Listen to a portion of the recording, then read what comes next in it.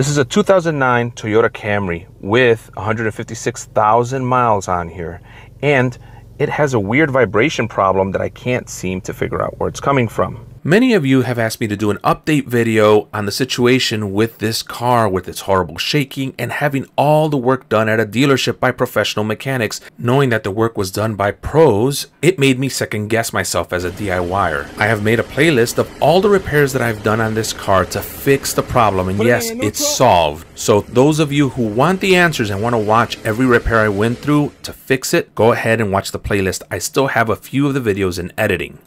For those of you with little time and patience, the solution ended up being that the motor mounts were installed incorrectly, and because the customer took too long to get that fixed, they're no longer under warranty. There was also the harmonic balancer was starting to go bad, and other combustion issues that if you watch the videos, you'll see them all being repaired.